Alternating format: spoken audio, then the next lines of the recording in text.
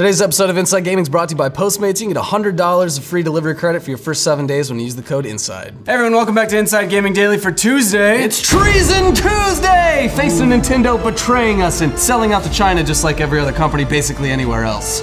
China hasn't historically been the friendliest country to video game consoles or basic human rights, but Nintendo is hoping to change that. The console part that'll make them a lot of cha-ching. Not the human rights stuff, which is boring and not related to money. But yeah, now that this video is officially banned in China, let's get into the sweet, sweet news, Brian. Shout out to Taiwan and my Uyghurs. Hey, drop the mic, Tibet. Yeah, today is a big day for Nintendo as the Switch officially went on sale in China today. So they're the latest console maker to try to break into the notoriously tough market over there. But there's signs that things could actually be different for Nintendo. They're like a kid who brought their own steel bat to hit the piñata at a party. That kid can't lose. You used whatever broomstick they provided you. You didn't bring your own weapon of destruction. Rookie mistake. A bat with nails in it.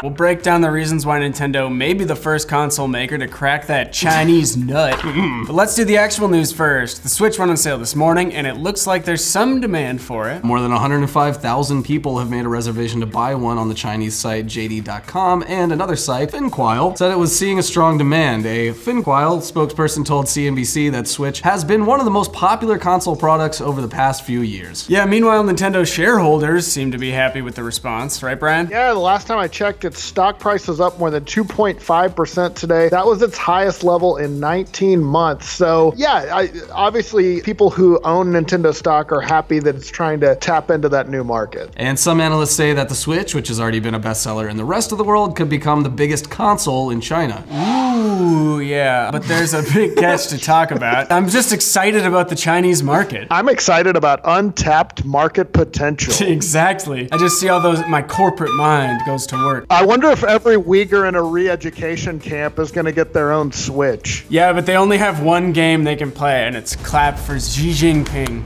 But there's a big catch to talk about because other companies have tried and failed to crack the Chinese market. Yeah, that Chinese nut's a tough one. China and the video games have had a pretty stormy relationship, to say the least. For one thing, the government banned consoles in China for 14 years, starting in 2000 and ending in 2014. They missed a lot of good They didn't get Klonoa? No, they got Klonoa. Okay. At the time, they said they were concerned about the effect of violent video games on young people. Hey, their politicians are just like ours. Aw, we're not so different. As a result, Chinese gamers played on PC and later free-to-play mobile games. And this year, consoles are only expected to make up a whopping 1.3% of total games revenue in China. Yeah, they definitely, the PC has the market cornered over there. They're big into PC, really big into free-to-play mobile because they don't want the mobile games pirated, so they figure, well, we'll give them away for free, and then you gotta pay for the microtransactions. You can't pirate microtransactions. And a lot of them are like fully pay to win, right? Oh yeah. Yeah, shouts out to the Chinese version of Call of Duty. But console makers, including Nintendo, still have tried to get into the market. In 2003, despite China's ban on consoles, Nintendo partnered with Chinese officials to make the IQ Player, which was basically a miniature N64 that was designed to combat piracy. What? But Nintendo is set to come in big this time with the Switch, and as part of that, it's partnering with Chinese mega corporation Tencent. Yay! To release a Chinese-specific Switch, and of course, to deal with the government bureaucracy. It's just a Switch, it's just got two red Joy-Cons, that's it. Yeah, it's a Switch, but you can only play government-approved. Actually, that's just what it is. That's not even a joke. That's exactly what it is. Yeah. If it hears you say Winnie the Pooh, it bricks immediately. It starts on fire and sends an execution van to your home. The ultimate form of protest is sitting in the middle of a public square in China with one red Joy-Con and one yellow Joy-Con clicked in. The Switch is selling for the US equivalent of just under $300 in China. That's actually cheaper than the PS4 and the Xbox One X when they released there. Interestingly, the Switch only has one game currently in China, New Super Mario Bros. U Deluxe. Yeah, infamous for propagating the Chinese machine. Why would you buy a $300 console for one game? People bought it for Breath of the Wild. Yeah, there you go, Brian. Wait, I thought they couldn't play it.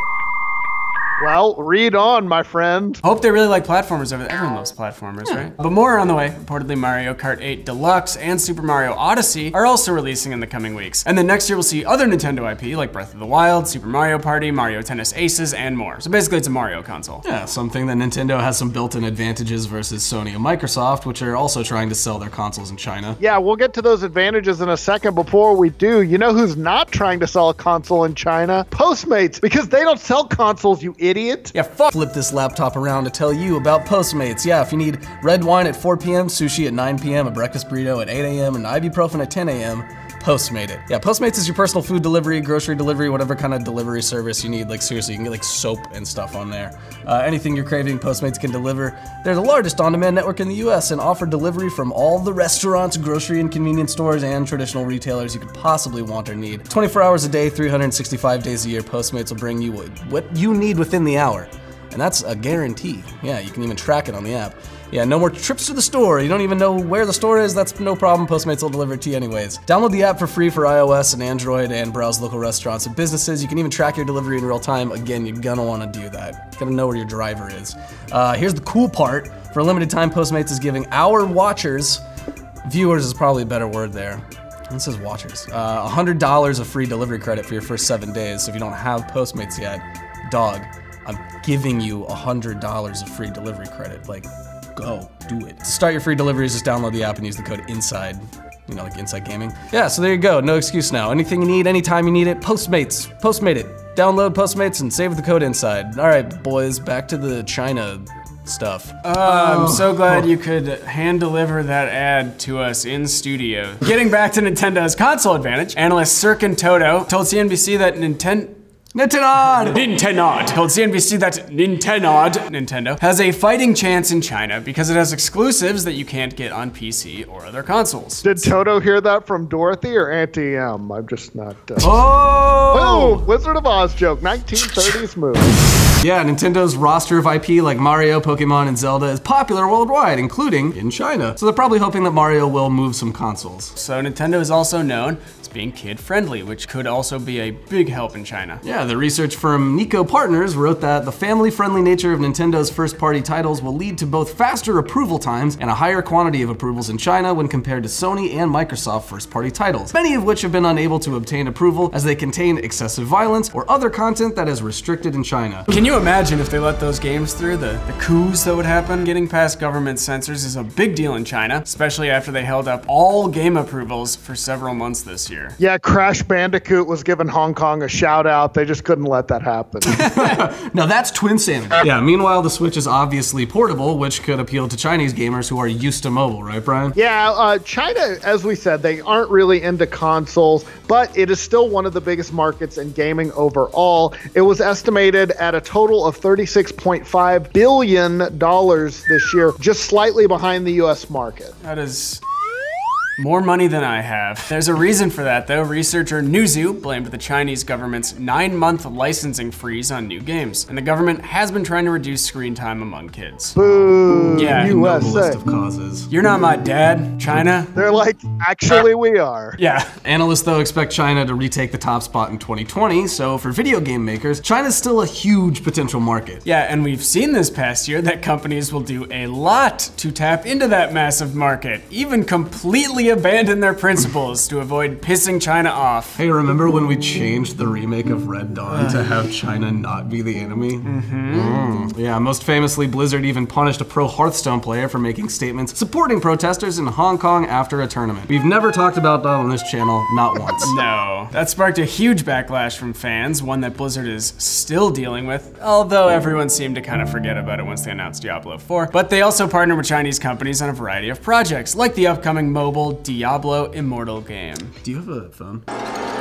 No. Interestingly though, there doesn't seem to be any outcry in the West about Nintendo doing business with China, but then again, Sony and Microsoft are doing the exact same thing. Yeah, human rights are great and all, but we've got to make as much money as humanly possible. That's the ultimate human right, is to just bathe in gold. Yeah, it's my right to make as much goddamn money as I want. Yeah, Nintendo gets a pass, I think, because people think it's all cute and cuddly, but they do stuff like paywall content behind amiibos. They've gone to heavy microtransactions in their mobile games, so they can be just as shady as the rest of them. Well, they're just video games Disney. Yeah. It's like a blatantly pretty bad, awful corporate entity that is just so beloved because it makes people think of when they were 10. Well, at least they didn't ruin Star Wars. Yeah. So how much could the Switch sell in China? Some analysts say it could sell 4 to 5 million in the first year and then cap out around 10 million. Part of that is because some people in China who want a console already bought one through a gray market where foreign consoles are brought in. Reuters reporter Vincent Lee tweeted that there are many gamers in the country who already have one, of course, but easier to convince average consumers to pick one up when they don't have to go overseas or pay for international shipping. Analyst Daniel Ahmad of Nico Partners predicted that the Switch will overtake the PlayStation 4 as the most popular console in China by 2022. Ahmad wrote that the hybrid nature of the Nintendo Switch is a key selling point of the console, and we believe the ability to play games at home and on the go will appeal to Chinese gamers who like to play mobile games both at home and in social environments. That paints a warm and fuzzy picture of what life must really be like over there in the People's Republic. It's all gaming. Yeah. You can game all day, every day. Yeah, Ahmad posted pictures of Switches and, of course, a bunch of Mario merch for sale in China, right, Brian? Yeah, he was posting a lot of stuff on opening day. There's no doubt that Nintendo is making a full court press to get into China. And like we said, consoles, they might not ever be as big in China as they are in the rest of the world, but even getting a small percentage of the Chinese market could mean a lot of sales. It's so huge, so that pie is so big, everybody just wants their own little slice. Pull Chinese sales out of that pie. Rip it out. Blizzard made it somehow through the weekend. It was a rough one. All eyes were on them, but whoop. Even though there was a lot of drama heading into this weekend's BlizzCon, the developer made it clear that it was not backing down from its controversial punishment of a Hearthstone player. Yeah, interesting. So at the start of the convention, Blizzard president J. Allen Brack, or Jab, gave an emotional apology, or seemingly emotional.